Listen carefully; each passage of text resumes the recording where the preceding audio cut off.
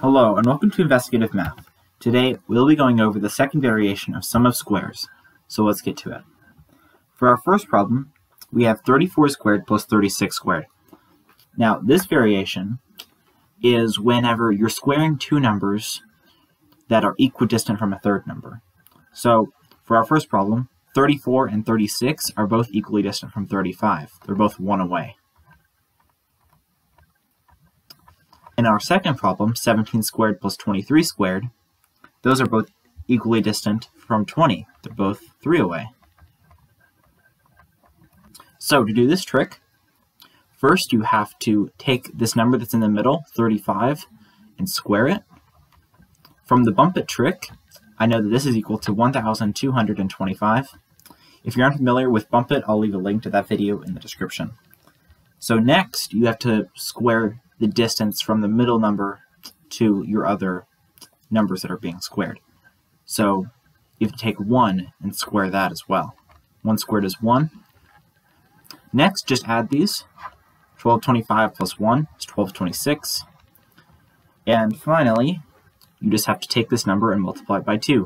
1226 multiplied by 2 gives us 2,452. So that's going to be equal to 34 squared plus 36 squared.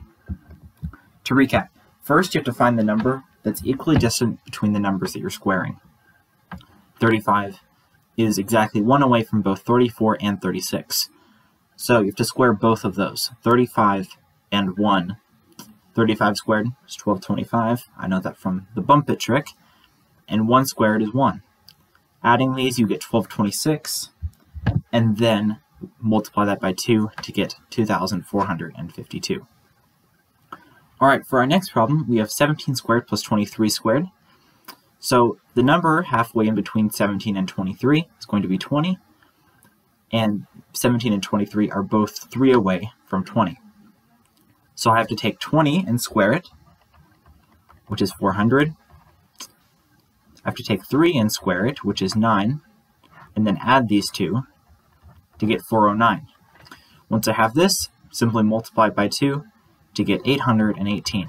So 17 squared plus 23 squared is 818. Okay, and that does it for Sum of Squares Part 2.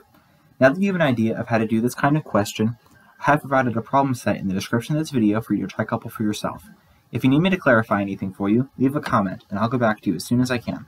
If you enjoyed this video and found it informative, leave a like. And if you really loved it, make sure to subscribe. I'll see you later.